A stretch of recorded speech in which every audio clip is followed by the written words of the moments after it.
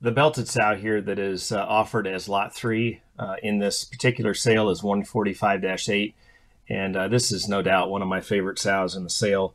And, the crew around here knows what kind of sows I like. And the kind of sows that I like is very indicative of the ones that have stood the test of time and the ones that continually pay the bills around here. And, my tendency usually lies in the ones that are more immature, the ones that have a great look, the ones that are balanced, the ones that are comfortable, and the ones that really are no holes, fault free, that can withstand the extreme bores in our business.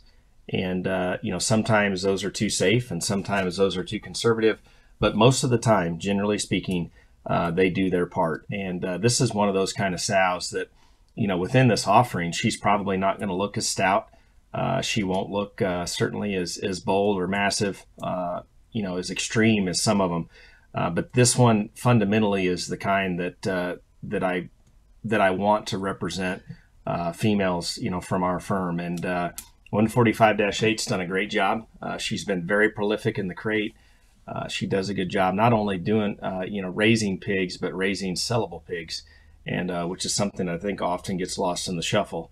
She's sired by Leo. Leo was a boar that we used for a season. He came from Leo Canales there in South Texas. Leo's mother was a female that came from here. She was a secret weapon that would have been a sister to Gangster's mother.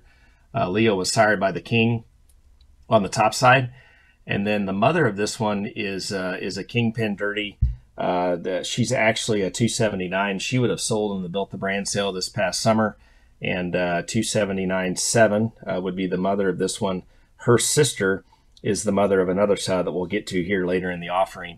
But again, she's a Leo Kingpin. Surely to goodness, listeners to this right now understand the value of Kingpin on the bottom side of a pedigree. And, I think that's still as prevalent as it's ever been in our business. This one's bred to Driving Force. Driving Force is the Hilti boar there at Premium Blend. She's due the 11th of November. In conversations with a few folks that have used Driving Force, they were very bullish on him. And that's a boar that we really tied into in the early going here of this crop. In fact, we just weaned some pigs there on Friday this past week that were out of Driving Force. And so we've got several litters now in the nursery, and I'm excited. I feel really good about this mating. I do think this is a complementary mating. This is the right kind of sow for that particular boar.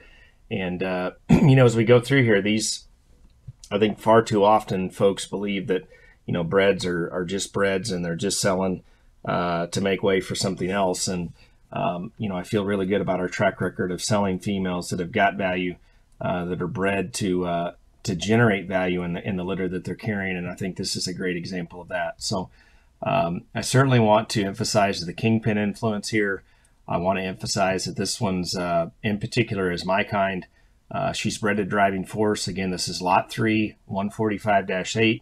She's a Leo Kingpin Dirty, bred to Driving Force, and due the 11th of November.